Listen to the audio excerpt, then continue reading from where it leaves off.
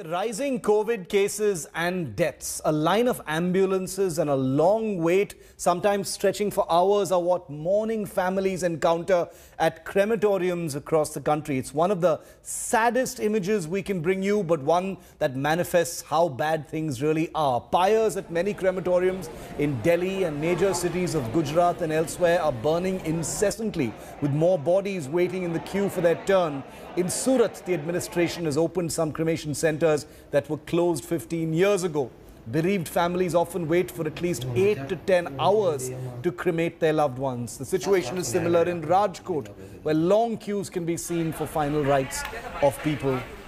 People fearing coronavirus are even refusing to turn up to take ashes, the remains of their families. Over 1,000 urns of ashes are finding no takers. In Ranchi in Jharkhand, the burning ghat at Mukti Dham has witnessed a long queue of bodies as one of the electrical furnaces has developed a snag. It has simply melted because of constant non-stop operation.